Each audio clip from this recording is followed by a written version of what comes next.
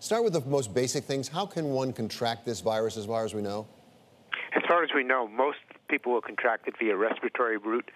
They will get it on their hands and then convey it to their face, to their mouth or their nose.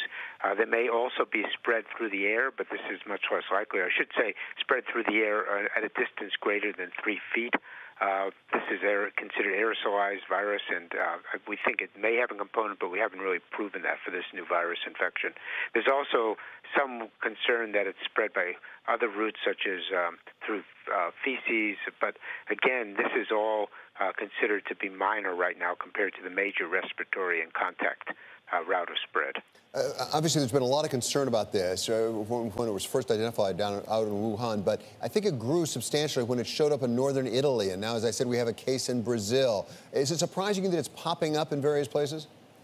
It doesn't surprise me. I think that it all started in Wuhan, but this virus spreads from person to person, so somebody may not even know that they were near somebody who came from Wuhan or who came from Wuhan 2 people ago. So given this kind of virus, it's not a big surprise that it's spreading. The CDC yesterday said that we should be prepared for the real possibility. In fact, they said the certainty sooner or later that we'll have some communities exposed to this in the United States. What is the basis for them saying that? Is that your conclusion as well? We're going to have it here in some significant numbers? Yeah, I think it's very hard to keep respiratory viruses out. I think people are trying to do the best they can at doing this by quarantining people, identifying people who are at high risk for having the virus. But this is, if you have a virus that's going to be contagious when people just start developing symptoms, it's very hard to know how to detect them and who you're going to screen. So it's just difficult. I think people are trying to do the best they can. So what are the U.S. efforts as far as you understand them? Who's in charge? Is it CDC? I think the CDC is. The Department of Human Health Services, of course, cares a lot about this as well, but I think the CDC is in the front line of this. And what sorts of things should they be doing, are they doing? As far as you can tell, are they taking the steps that needs to be taken? Well, what they're doing now is trying to make sure that people come into the country are free of the virus.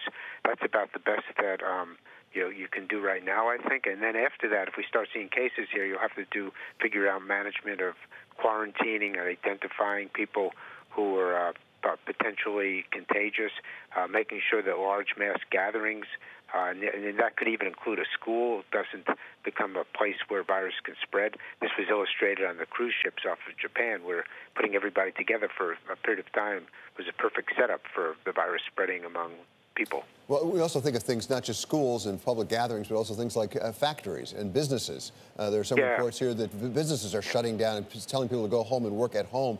For example, a Canary Wharf over in London that happened with yesterday. So is that something that we are prepared to do here in the United States? I think that one can't say one's ever prepared to do it until it happens, and then you have to be prepared to do it. So I think people probably could and should be thinking about those kinds of scenarios, because this is the way the virus will spread when you have a large or numbers of people in close proximity, and one of them's infected, and you have a virus that spreads easily. That's the setup for infecting more people. It's just more practical. It's practical sense rather than anything that's medical. As I said, I believe you've been studying coronaviruses of various sorts for almost 40 years now. Is there anything particularly out of the ordinary about this one? Does this one, so far at least, fit in with what you've seen before?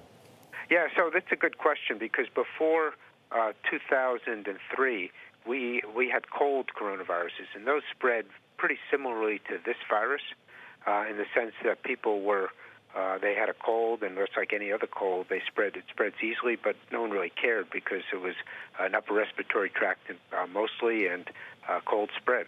And then after that, when we had the SARS coronavirus and MERS coronavirus epidemics, that seemed to be viruses that were confined to the lower lungs. So they didn't care too much about the upper airways. The result was a bad virus. There's a lot of people got really sick with it, and 10% died in the case of SARS.